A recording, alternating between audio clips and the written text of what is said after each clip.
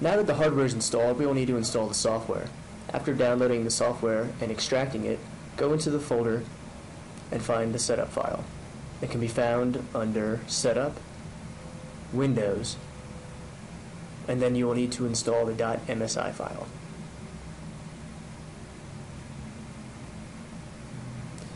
Once the wizard opens, you will need to install the server pieces and the developer pieces.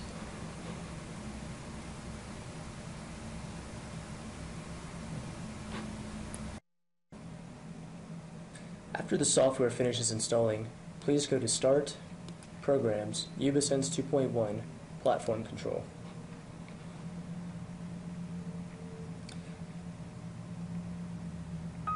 Because you do not have a license, you're going to get a license error. Please read the instructions and apply for your license. After receiving the license, extract it and go into the Setup folder.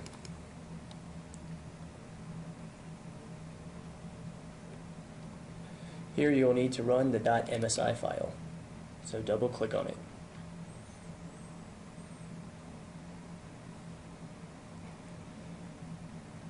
When the wizard opens, click Next, agree to the license, click Next, install all of the licenses, click Next, and choose Install.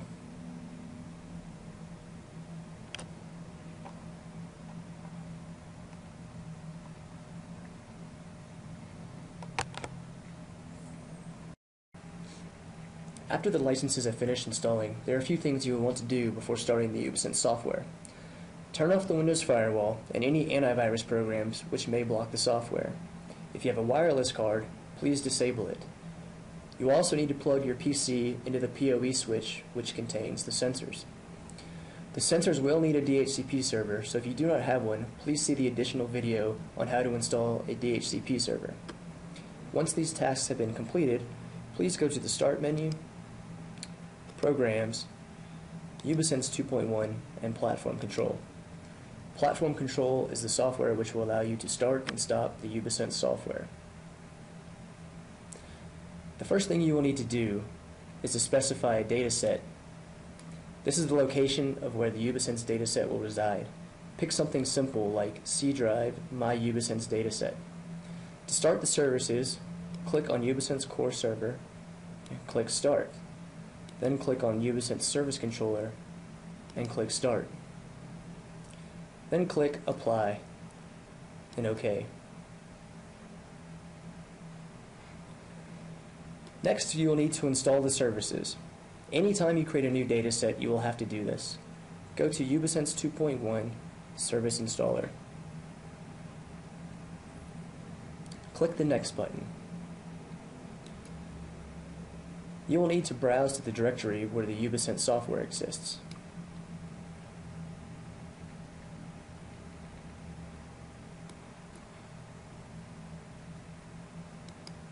Go into Ubisense 217, Setup, and click the Packages folder. Then click OK. Click the Next button. These are all the services that you can install. Select all and click Next. Click Next to finalize. It will now take several minutes to install these services, so you may want to go ahead and click the pause button. Once the services have finished installing, you will want to ensure that they are installed and are running. Go to Programs, Ubisense 2.1, Service Manager.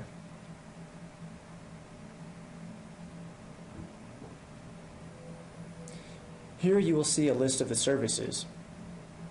If you expand it, you will see the status of each service. What you want to make sure is that every service is in the running status. You will notice that the logging service is not running, but that is okay because we haven't actually turned the logger on.